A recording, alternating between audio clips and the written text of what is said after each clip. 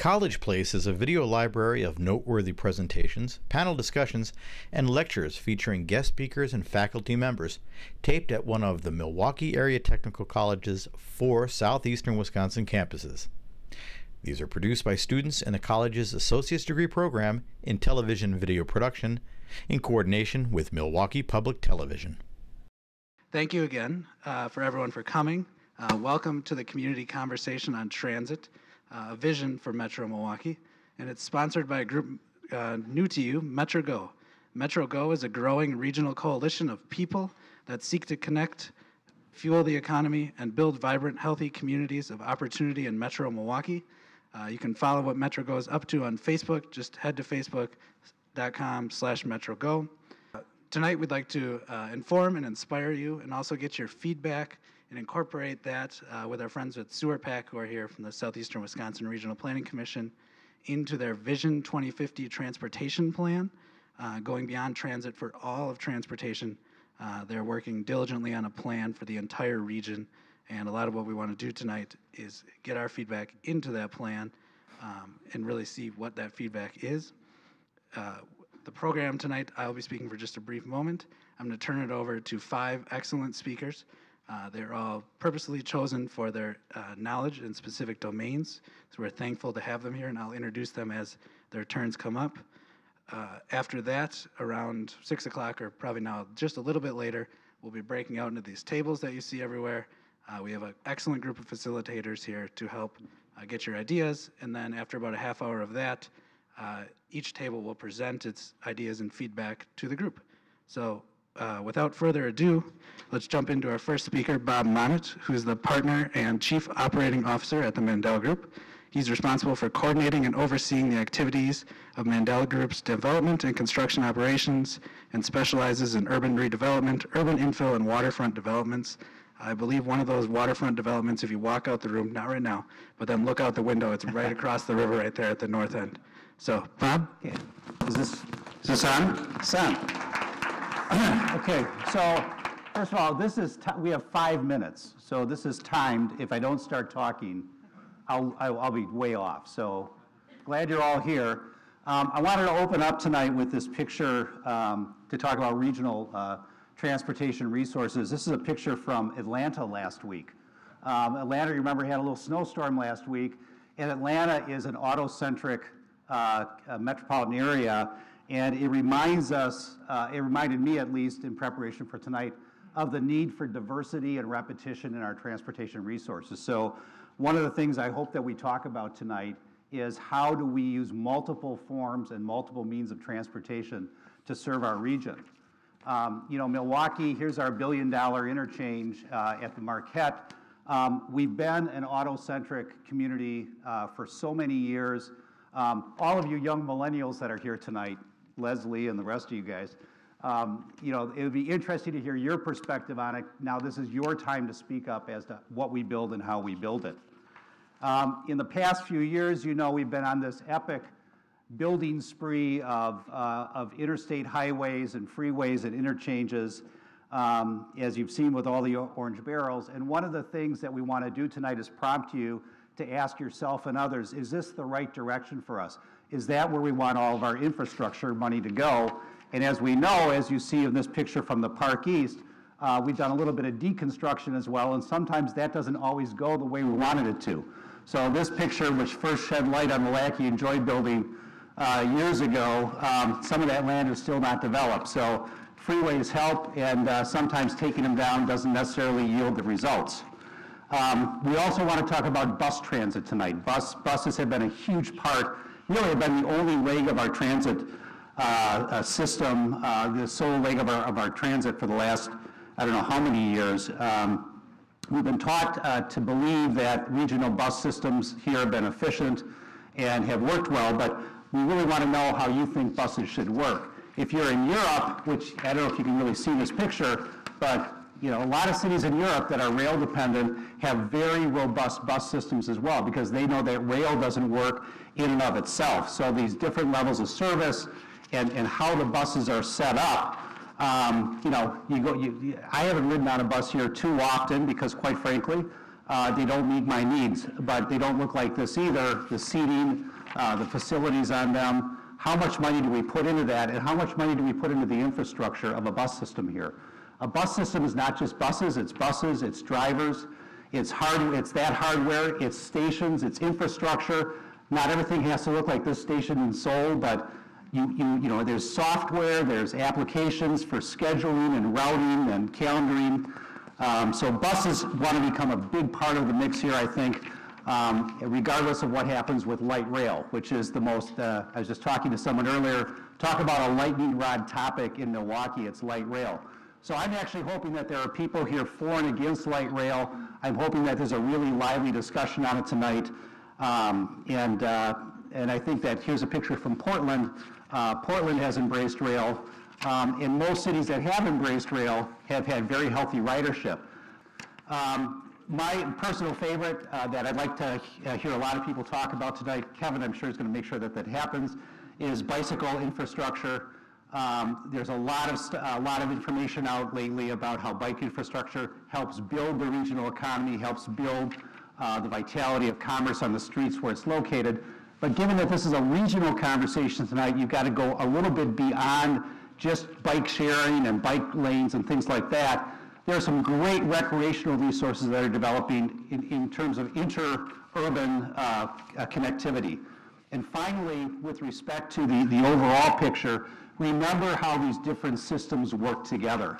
So be it automobile, light rail, bus, bicycling, whatever the mode of transportation, the integration of them into one another and the redundancy that creates is what will help us avoid the first picture, which was the picture of Atlanta.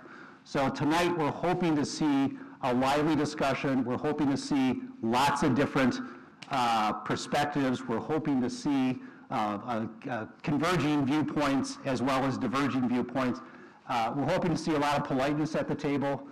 If you want to split your friends, just write a letter to the Journal-Sentinel about light rail, and you will just like split your entire friends base immediately, but have respect for all the opinions so that we can get the collective image and the collective perspective down on paper. So that's it, 5 minutes. Carrie? That was it. I'm going to turn it over to who's ever next.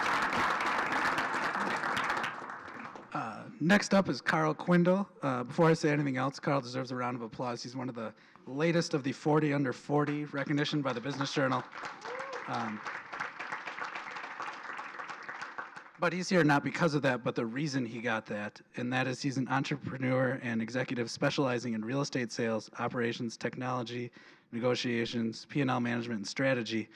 He does this through Axe Housing, which he's been with since 2008, a nonprofit. That nonprofit has returned 360 foreclosed homes in the Milwaukee area to responsible occupancy, which is nothing to shake a stick at.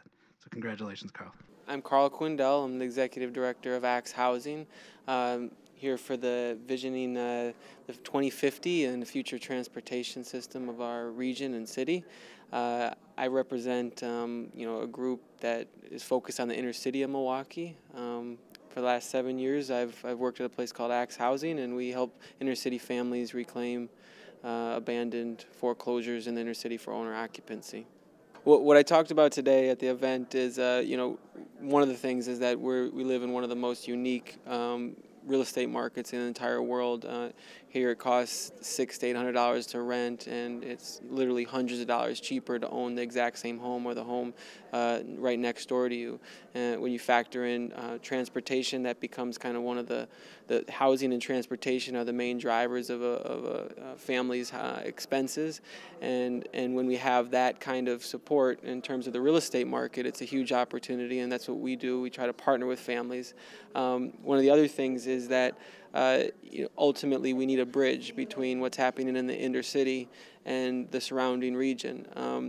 And I mean that figuratively. We need actual ways to get outside of the inner city. I live next door to a person, a family with a child who had never seen the lakefront, and we live literally a mile away from the lakefront, and 2 miles away from the lakefront. And So, just there's not a lot of access. And so once you have a family that is able to get some stability through ownership in one of these types of real estate markets, you start to pick your head up and you start to demand access to more, whether it's the schools or the type of transportation. And, I talked a lot about, what some of those demands might look like, whether it's a walkable community, whether it's some of the amenities that folks have in other communities. When you can lift your head up for a moment, you start to be able to actually see that you'd like more. And housing and transportation become one of the first places you make those demands. And we focus on housing, but clearly the families we work with, there's not a lot of businesses in the inner city, and so they need ways to get to those businesses for jobs, and they're hardworking, but it still can be a big challenge. Well, ultimately, I think we're behind a bit, and some of the other cities have figured this part out a little bit ahead of us, or they invested in these type of infrastructure long ago, and they've inherited that system, and we still have to kind of build it out. We're still very car-centric here, so I'd hope that. Although we're a very spread out city and region in some ways, that we can come up with some good ideas about ways to make better connections with, so not only do we have kind of right now this inner city that I think is forgotten, and there's a lot of fear, I think, that comes out of people when they think of what's in the inner city, a very segregated city. I think transportation plays a big role in how we can connect what's happening in the inner city with the surrounding area and region. And I'm hopeful that what will come out of today is some big ideas and some solutions to fixing that. My name is Magda Peck, and I serve as the founding dean of the Joseph J. Zilber School of Public Health, which is at the University of Wisconsin-Milwaukee. This is the first school of public health in the state of Wisconsin, and I came here to be able to connect health and transportation. What I told the group tonight, which is mostly made of people who work at the transportation sector, is to look at things through the lens of health and ask, what is the impact of the choices that we make about transportation systems on the health and well-being and the vitality of the folks that live and work and worship and play in the city of Milwaukee and the region. The main deal is to think how we can ask a couple of questions around health impact. One of the questions we want to ask is, are the decisions that we're making about transportation fair? One part of that is when we look back historically about where our highways were built, they tended to be built in neighborhoods with the most vulnerable people. That's not always fair, and it took good working class, middle class people and pulled them away from the neighborhoods where they grew up, where their grandparents grew up. So when we think about where we're going to design highways and throughways and bikeways, we should be thinking about who already lives there. A second question that we should be asking is it healthy for us to be able to take that form of transportation? Here's a good case. Buses put out some terribly toxic fumes, and we're concerned about people who live next to congested highways as well as are exposed to those fumes to give respiratory diseases and other problems for their life and livelihood. So we got to think about, is there a consequence to this transportation? Is it making us sick? A third thing I talked about tonight was the question of whether or not the way we use transportation now is just stressing us out. If I have to commute an hour, hour and a half, and something when there's not traffic might take a reasonable 17 minutes, I'm constantly stressed about being late. The quality of my life has gone down. The time I get to spend with my family, my children, my neighbors is gone. And that social capital is something we need to think about as a byproduct of our transportation choices. I also talked tonight about making it safe and asking, are what we're doing in our choices for transportation safe choices? Too often, we have folks that are hurt and injuries in automobile accidents. It's one of the leading causes of death. How do we create the conditions so that it's safer to take the transportation that we do? And if we're not in our own cars, but rather on public transportation, the risk goes down. Finally, we are one of the most obese states and regions in the whole country.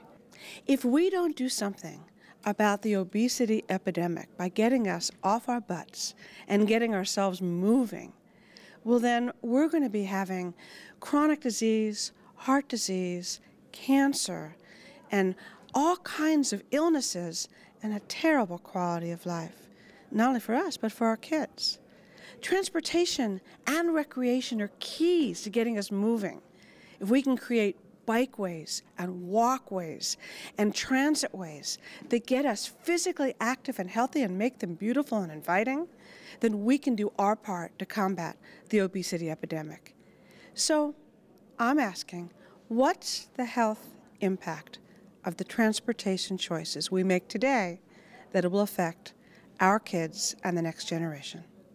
Did a little search for some jobs that are out here in the market right now, today, very live. One that was just posted by an employer of ours located out in Watertown. They're looking for a low-level design engineer. We have a great engineering school here. They're looking for a year or two of service. Let's get somebody in here who can do that. Well, if you live downtown where young professionals want to be these days, right? Upper East Side, Lower East Side, River West, Bayview, the 3rd Ward, the 5th Ward, we keep expanding. However, the jobs are far away. Now, again, we're not talking about low-skill, no-skill manufacturing jobs, which we hear a lot about, but we also find that those jobs are being pushed out in other places. Point A is where my office is in the 3rd Ward.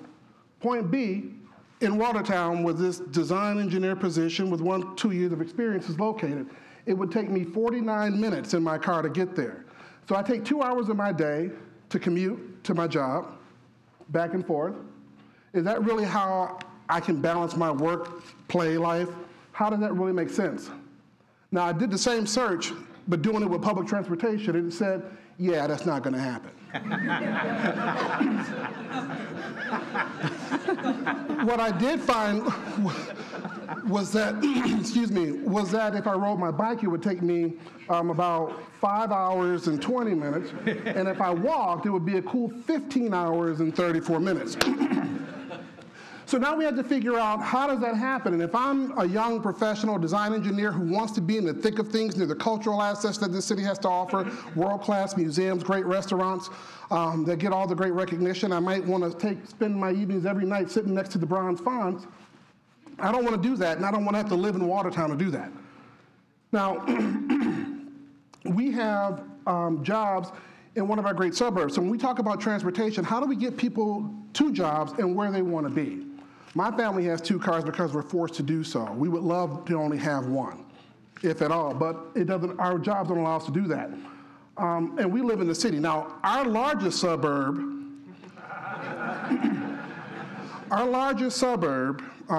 is the 3rd largest city in the nation, but it's also the 2nd largest transportation center in the country. It's a major transportation hub. Now, whatever our transportation looks like, we want to make sure that we can access what's happening there.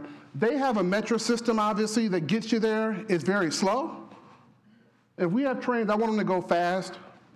But we can link to the suburbs out there. So we need to do a few things. We need to think about talent attraction, business attraction, recruitment of professionals to keep them here, to bring them here, and businesses. We need to retain them here. We have to make a transportation system, an entertainment, cultural system that they want to be in and stay in. But we have to rethink about how we do business, how we attract our workforce, how we keep our workforce, and how we grow it. That's what I got.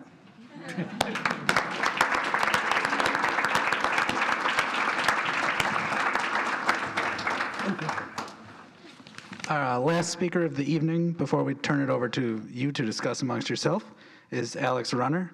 Alex, yes, he's the biggest fan. Ben is in the first row. Also his son. It's well played. Why do you think I brought him? Alex previously was the chief of staff for Common Council President Hines. He then took an internal communications role at Northwestern Mutual. I credit him with bringing the new office tower downtown. Facts maybe a bit deceiving there. And most recently, Alex has joined Johnson Controls in another internal communications role. So, Alex Runner. All right, thanks. So yeah, my son Ben is in the front. Ben, how old are you now? 7? 7. So when Ben was born 7 years ago, first thing people would say to me is, "Oh, when are you moving out of the city?" Now, I grew up in Whitefish Bay, great upbringing, nothing against the suburbs, it was great. But we live in Sherman Park. We lived in Sherman Park for about 10 years, 48th and Meineke. Great neighborhood, canopy of green trees. Ben walks to school at the Milwaukee French Immersion School. I take the number 57 bus every day from the Central City downtown. I took it when I worked in City Hall. I took it when I worked in Northwestern Mutual. I take it when I work at Johnson Controls. So we have a great life, don't you think, Ben? We have a vibrant life. We got a lot of opportunities. He's in Cub Scouts. We got a lot of great things that we're doing, and we don't want to move. And if you notice, there's this trend. Demographics are shifting, but also what people want is shifting. So it was mostly older people who would say, when are you moving? When are you going to go back to Whitefish Bay? When are you going to move to Mequon? Younger people, millennials, people who are Generation X, Y, like myself, they don't ask that question as much because they realize that the city offers something, whether you want to live in a diverse neighborhood, you want to live in a walkable neighborhood, you want to have a quality of life where you can interact, you're not so reliant on your car, you're not going crazy in the morning trying to pack your family up in the car and you screaming at each other. There's a different peace. There's a different vibe or a different value living in the city. And it's not for everyone. I'm not saying everyone needs to live in the city, but if Ben had the opportunity to go to Richards Elementary School in Whitefish Bay, where I went, or French Immersion, we would choose French Immersion. It's the best. If we had the opportunity to have 2 or 3 cars or have the bus, and my wife has a car, I would continue to take the bus. It's a quality of life issue. How do we switch off this? Okay. So you can see the demographics are shifting here. And you can see the Generation Y or millennials, they still drive a lot, but they use public transit a lot more. They definitely like to walk. And it's interesting, you look back at the silent generation or the war generation, the baby boomers are getting older. They drive a lot. Baby boomers love to drive. But as the population of people is increasing, the number of people who are age 65 or older is going to double by 2035. And here's a little interesting nugget. Did you know we didn't used to have really senior citizen homes? Because people, as they got older, they would still continue to be independent. They could still walk to their corner grocery store, walk to the post office, or take a bus. Now, with everyone living out in Genesee and the subdivisions where you have to have a car, and houses are even designed around the car, the garage is the front thing. As people get older, they must live in a senior citizen home. They can't be independent as much. So it'll be interesting to see. But millennials, I think, are kind of leading the way back to a different quality of life. If we can switch the, and here, if you look here, the nation, am I supposed to be switching that? Okay. Sorry, I'm not 40 under 40. If you look here, transportation use is increasing. And I know that Carrie mentioned this, that one of the big things that we're supposed to say, which is true, is that the population is expected to grow in southeastern Wisconsin by 330,000 people by 2050. And so it's just a necessity. We're going to have to use more public transportation, and that's what's happening, except in Milwaukee. In Milwaukee, public transportation use is decreasing, and our investment in public transportation is decreasing. We have bus routes cut. Thankfully, my 57 route hasn't been cut. But this national trend of more and more public transportation is just a necessity. It's just basic. I mean, I used to live in Japan, and in Japan, business people use public transportation. It's not a poverty thing. You know, and you can time your watch to the Shinkansen, the bullet train. It's a cool thing to take public transportation. And it's not a regional design, it's a state design. So you want to go up to Hokkaido, which is basically like the UP, you take public transportation. You want to go to Tokyo, you take public transportation. Rural people take public transportation. And that's the way Europe has gone. That's the way a lot of the United States is even going. That's the way we need to go. And Milwaukee's just, I don't know, stuck in the dark age or something. I don't want to offend 50% of my friends, but yeah, so and here we look here, these are areas that are not served by transit. I think we're going to break out into groups, and we're going to talk more about this. It's just, we have a problem. I write for the Journal Sentinel. I do a blog called Urban Center. Not as good as urbanmilwaukee.com, but still pretty good. I interviewed Judge Derek Mosley, who's a big mentor of mine, great guy. He said, he's from Chicago. He said, we understand the need to connect from Milwaukee to Chicago. We seem to get that. But he said, when it comes to connecting the city to the suburbs, we're clueless. It's the most basic thing to have a regional transportation authority or a regional transportation set. And we're going to talk more about this in these groups, and Bob mentioned it. You have industrial parks in New Berlin that need jobs. They need people. They need workers. They're begging for workers. We have people who need jobs, and you can't make the connections. You know, Tim Sullivan, Bucyrus, well, not Bucyrus anymore. I mean, he spent like a year going to church basements in my neighborhood in the Central City, trying to get people to come out to Bucyrus. He said it was like trying to get people to China. When you're trying to match up all the bus routes and their disconnections, and you got to wait on buses, and buses are not as reliable as rail, and people need to be at a job. So for whatever reason, we're not making these connections. We're not understanding that this is crucial to employment and it's crucial to our vibrancy as a region. I know I'm probably over time. This is important that when we look at your median, your income, here we're just looking at housing. So these people are they're below a 30% median income in yellow there. That's housing. When you add housing and transportation, I think this has been mentioned, the cost goes up. So Ben's uncle works for P&H, or Joy Global, and he lives out in Genesee. He spends a ton of money on gas, a ton of money on his SUV, and he can, because he's an executive. He can do that. But not everyone can do that. Not everyone can, 1 minute, seriously?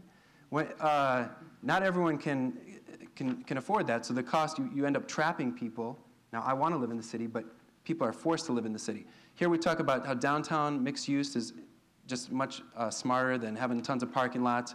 We've cost-effective, better in most every way. Now here, this maybe sounds strange, but I'm going to quote C.S. Lewis. Anybody like C.S. Lewis? Screw Tape Letters, Mere Christianity, Lion, the Witch, and Wardrobe. You might say, Alex, what does this have to do with transit? It would seem that our Lord finds our desires not too strong, but too weak. We are half-hearted creatures, like an ignorant child who wants to go on making mud pies in a slum because he cannot imagine what is meant by the offer of a holiday at the sea. We are far too easily pleased. What does that have to do with transit? In Milwaukee, we hang on to our mud pies. We hang on to our atrocious bus system, no offense to anyone, that doesn't value riders and doesn't value drivers, and we can't even imagine what is possible. This is what's possible. These are the people I've made friends with just in the last year. These are the views I've seen from my bus. This is the interaction. This isn't too great. This is how bad it is. But so we don't have, you go to almost any other city, you have heated bus shelters. You can look exactly when your bus is going to come. They don't have paper tickets. So we have great opportunities. Sometimes I think we can't even imagine what's possible, and I hope it gets better for Ben. Thanks.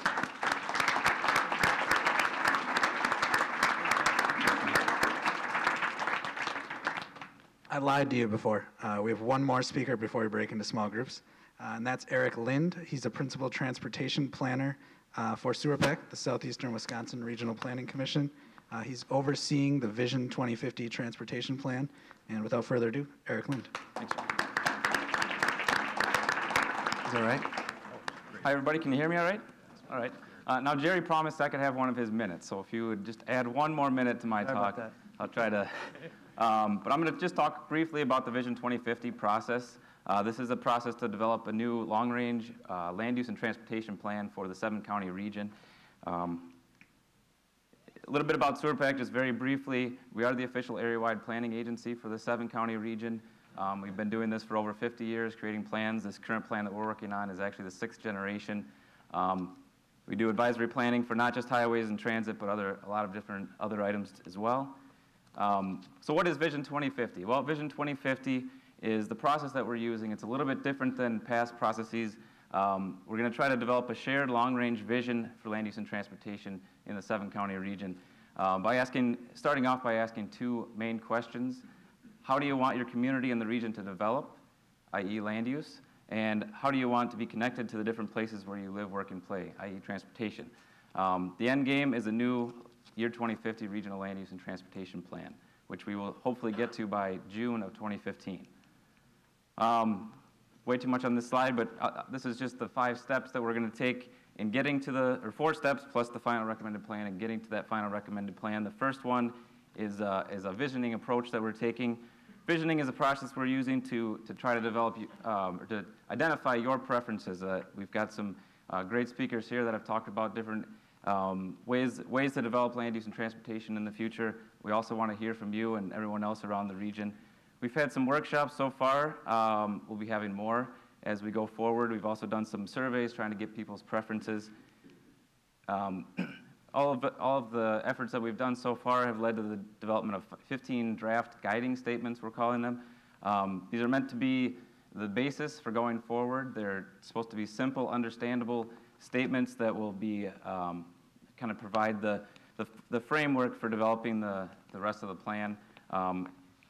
At each one of the tables, when you break out into small groups, you'll have a copy of those 15 guiding statements, and I think that's part of the exercise at the small groups. You can kind of give us your feedback on those statements. Hopefully you can do that in the next week or so by Valentine's Day. We figured that was a fitting end for the rating part, and then we'll be looking over the next month or two to refine these and create a final set. The next step is looking at scenario planning. What we're looking to do is develop sketch, land use, and transportation scenarios. These are conceptual, broad. We're not going to be looking at specific land development patterns, specific transportation systems, but what if we had a transit-oriented development pattern and we had a fixed guideway system, rail or BRT system to serve that? What would that look like? How would it differ from the current trends that we've seen over the last couple decades? We'll bring those scenarios to the public, to you guys, to review in May of this year, and hopefully we'll get your feedback, and that will lead into the development of those more detailed alternative plans that will be from a refined and narrowed set of scenarios that we're looking at.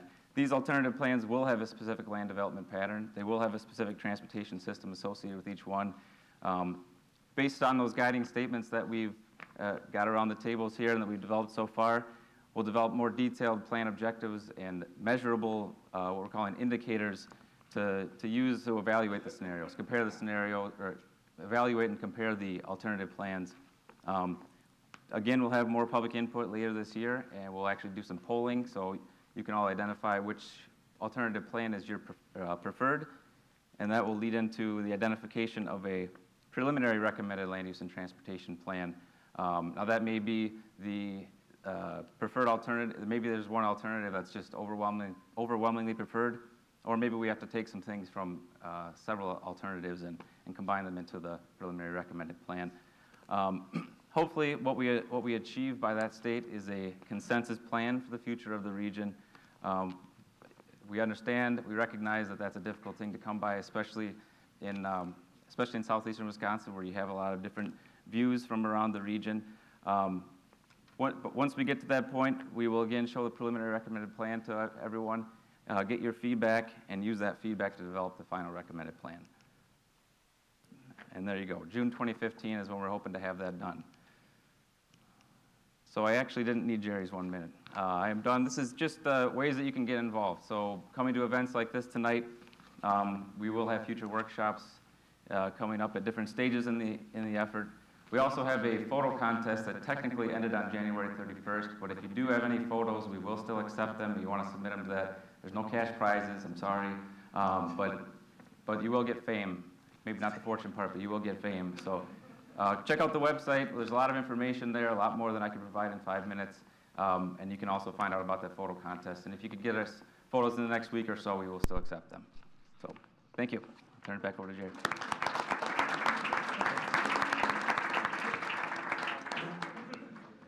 Before we break out to our tables, one last round of applause for our speakers.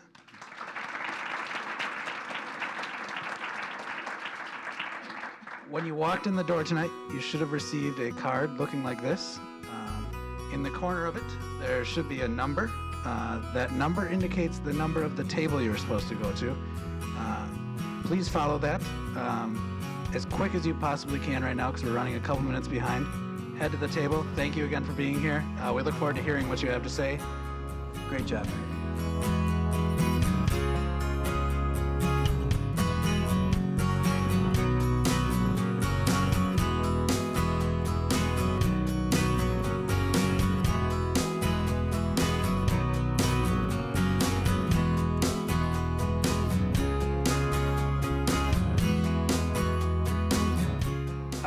Thank you. Pencils down, test is over. We're gonna start, I'll start over in this corner of the room. You can stay right where you are, and we'll have the facilitators report out. We had a great group. What was most important in the themes that emerged were, number one, accessibility, a multimodal connectivity that brings people and neighborhoods together. Also, light rail, a big part of that. In addition, breaking the walls of segregation and racism was was one of the top concerns that is an issue we want to address. And then safe bike lanes, yay! So we had two things on what makes Milwaukee a great place to live 35 years from now. And the first one was diversity, and the second one was affordability. So those were the two big issues. On the land use and transportation side, by a fairly wide margin, multimodal transportation system. And second, the compact development near job centers. And those two things work quite well together. So those were the top two.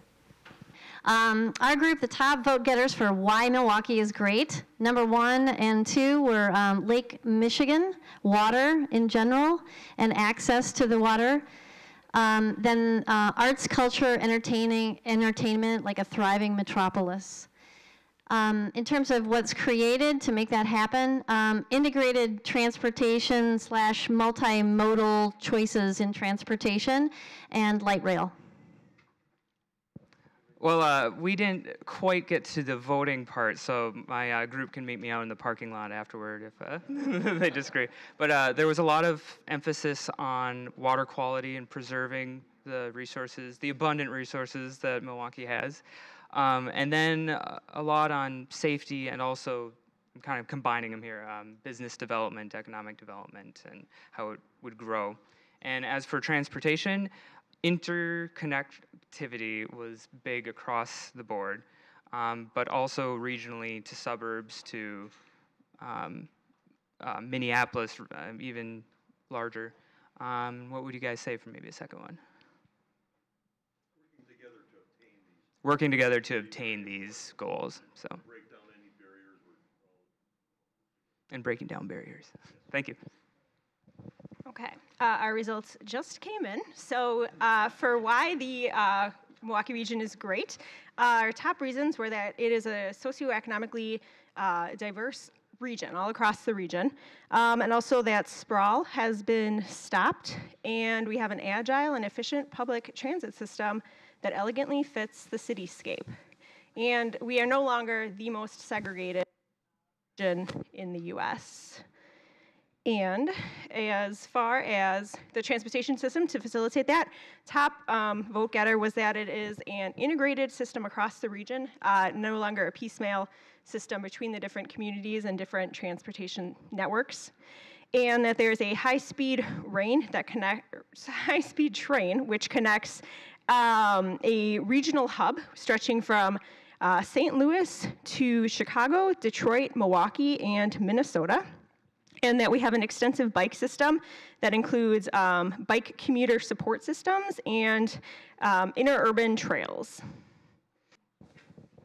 We're group number 1. We had some fabulous ideas here and really could have used a little more time to flesh out some of them. But the one that got the most votes was an integrated transit system that would integrate cars, buses, trains, and electric cars with the integrated system. Another one was easy day trips to Chicago and Minneapolis, with transit to jobs also being a priority.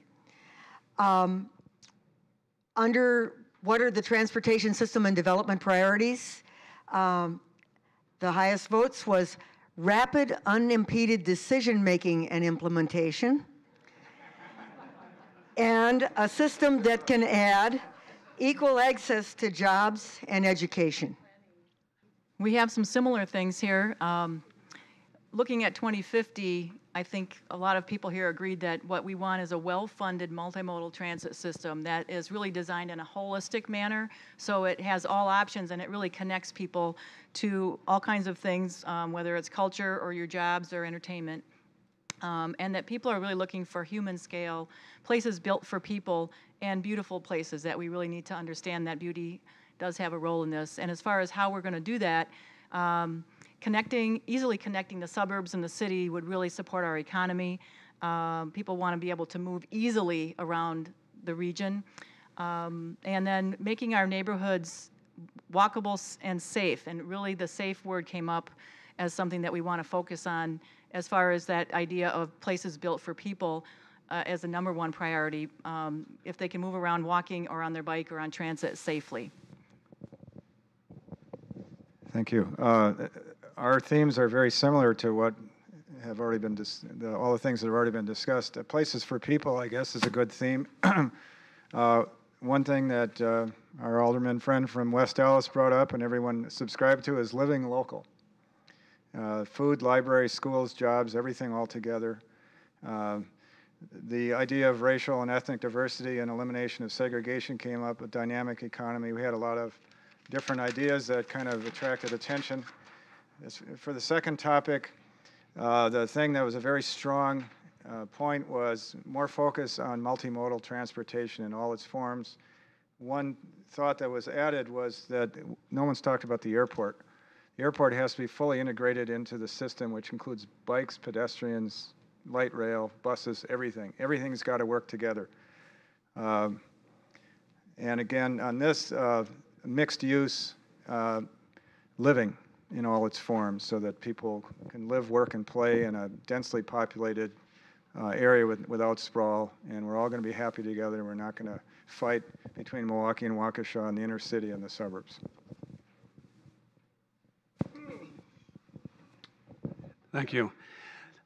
We're group number 4. Question 1 was our vision. The #1 priority, or the #1 choice was transit connects people with jobs. Number 2 was lots of green space with connecting trails. And number 3 was regional approach to multimodal transportation.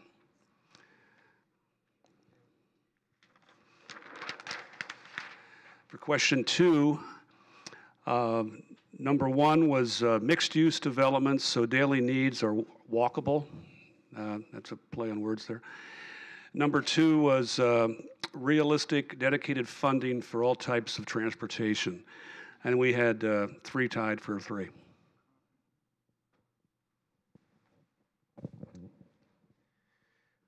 Our group number 5, what makes Milwaukee great in 2050? Number 1 was bicycle and pedestrian paths everywhere, separated from traffic, an emphasis on that. Secondly, there was a tie. One was we figured out how to build compact, walkable communities. And the second one is we have great neighborhoods and a great downtown that makes 22-year-old college grads want to come live here. Then how do we make this happen? We have the top one is paved and dedicated walk and bike systems across the city, and dedicated funding source for transit, a regional transit authority. We were group number 6, and I will be short and sweet. What we thought would make Milwaukee a great place in 2050, we prioritize a lower cost of living, as well as Milwaukee being getting back to being a big city with a small feel. How do we make that happen in terms of transportation? We chose having a variety of transportation, which kind of repeats what everybody else was saying earlier. And the second that we picked was making Milwaukee dense, filling the city instead of building outside of it. Thank you. All right, thank you, everyone. We're going to turn it over to our speakers for one last quick takeaway from the night, and then we'll say our goodbyes. Well, I liked what our group talked about in terms of the trying to support a lot more mixed-use, walkable communities. And when I think of Milwaukee and some of the places that I think people really think are dynamic places, whether it's the East Side around North Avenue or Brady Street or 3rd Ward, it's because they're very walkable. And if you think about just using the lens of the inner city being extremely valuable, you're going to want those same things. So it looks like there's a lot of people here that really want to work towards this, so let's take action. Let's make it happen.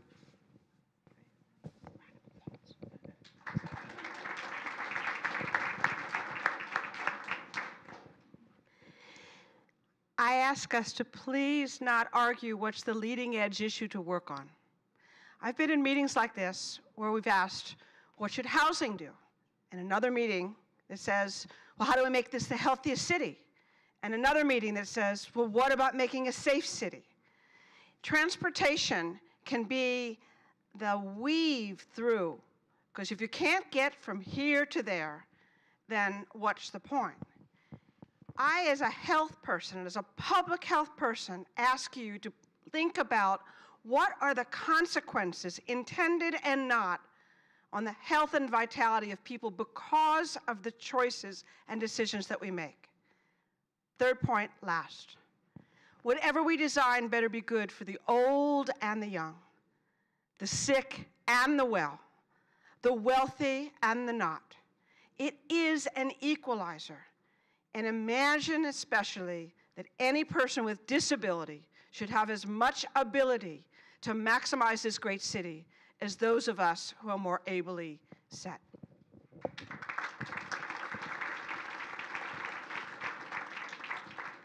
Tough act to follow, but I will try. I guess I would just make a point. Coming to events like this and giving us your feedback is a great way to get involved. We also will have many opportunities throughout the Vision 2050 process between now and next June. So please get involved. It's very important to hear what you have to say, and for that final plan that we developed to have buy-in from people like you, and also for your support for certain recommendations to be demonstrated with local elected officials, state government, federal government, so that they hear what we as a region want for our transportation system and for how our land is developed. So please get involved, check out the website, follow us on Twitter, go rate the guiding statements that we have. You should have copies on your table.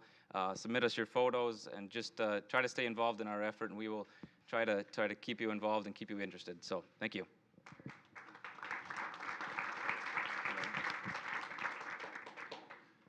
I guess my takeaway is that, and it's great having a Milwaukee alderman at the table and the city administrator from Wauwatosa at the table